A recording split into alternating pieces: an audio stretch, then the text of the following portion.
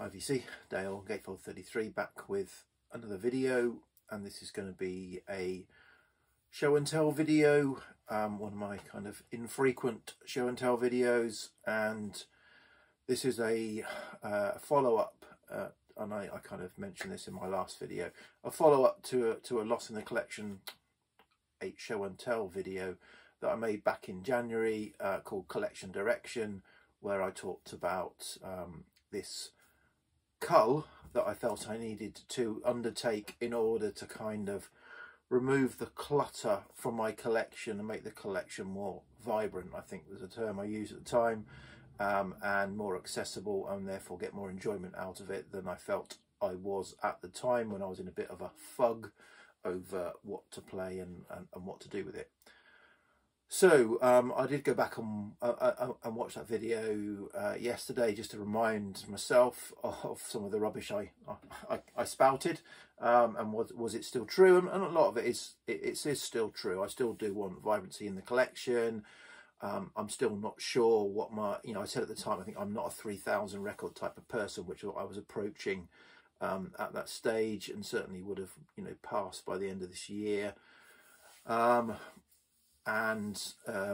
I made some kind of mathematical statement that I would therefore be a 1,500 to 2,000 record type person, I think. But it's a journey. So I've just got a few other notes here, trying to remember what I said. Yeah, so it was a mindset switch. So I was, I said that the thing that I enjoy about vinyl is that vinyl experience, listening to a record front to back. That is still true. I want to enjoy a record, and I was going to say records would only justify their place in the collection if I really, really enjoyed them, really, really liked them front to back, and that was kind of one of the criteria for the Cull. And I also talked about some of the problems, records that have come out more recently, and how do you compare them with records that have stood the test of time for 50 years, etc., etc. So, and I don't disagree with kind of much of what I said, but 6 months has moved on. I've been actively participating in the Cull. Where am I now? So, in numbers terms, so far this year, I have removed from the collection around 300, just under 300 records, and I also have listed, so you could say removed from the collection, around just over 200. So roughly 500 records have been removed or earmarked for removal from the collection. So I think I've made a pretty good fist of culling. So what have I learned from that? So I don't regret anything that I've got rid of. I have maybe given some records a second chance that didn't fully justify the criteria, but this is not a rules-based thing. I think I said at the time, it's a gut and heart thing. So yeah, some things I've been unsure about, so I've kind of given them a second chance, but also there's sometimes I've been unsure about things and I've got rid of them. It depends on my mood at the time, and mood is something as well. So James Griffiths mentioned this in a comment on my previous video, and I was going to bring it up here, so I'll cover it here. It is, so as I've gone through, 500 have gone, I've tended to kind of go for some of the more obvious candidates to get through that 500. Now I'm getting to some of the harder choices, and so there is, I think it is a bit of a harder choice, and maybe maybe I'm wimping out, maybe I'm getting softer in my approach to this, and I need to kind of give myself a good talking to about what I actually was trying to achieve, because I am finding now I'm getting to more records. So I've identified about 1,000 records that are candidates. Still another 1,000 records that are candidates for revisiting and reappraisal.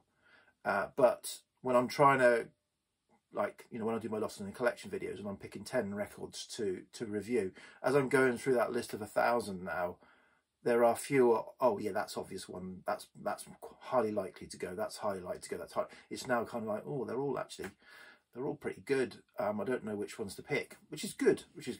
So yeah, so I think I'm reaching maybe my happy medium, or is a little bit higher than I thought, or to say, or maybe I'm just not being strict enough with myself, or brutal enough with the collection. So yeah, but mood is something that I have found, because you know, I have certain times that I can listen to the records. So normally it's first thing in the morning before I start work. So I'm listening to records after my wife leaves the house about 6:45 to go to, she goes off to school at 6:45, and I've got the house to myself. If I'm working from home, I'll play a record. I'll get my morning coffee, and I'll play a record about 7 o'clock.